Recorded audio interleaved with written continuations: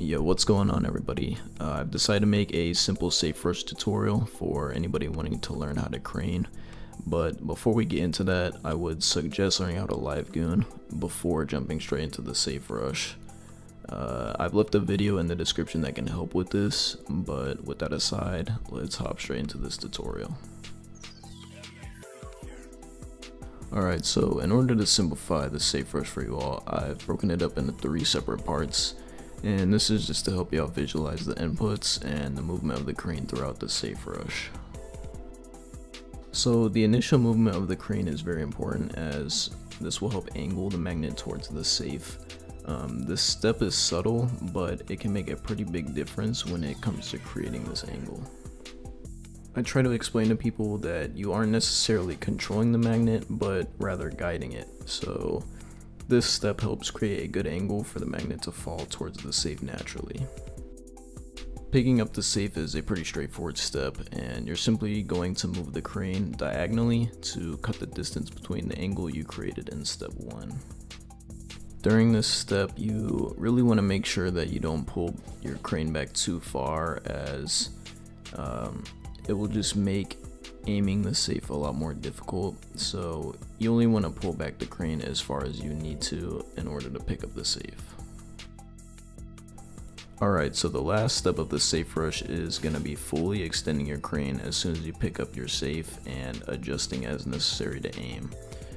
Be sure that you don't input in the opposite direction during this step, as it can completely ruin your momentum for your second safe. So for example, if you are moving your crane to the left to aim, do not press the right arrow, as this will ruin the momentum that you've created to pick up the left safe.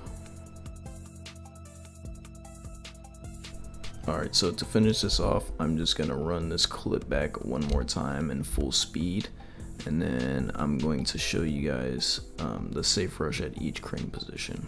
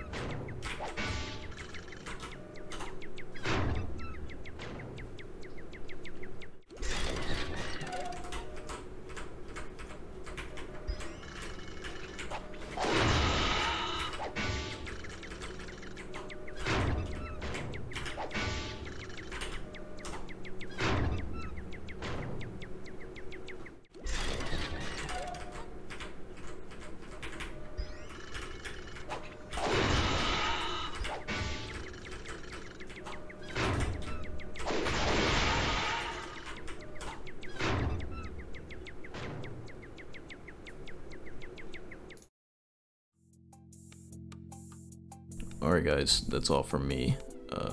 Hope you guys enjoyed this safe rush tutorial, and if you have any questions, don't hesitate to leave a comment down below and I can help out.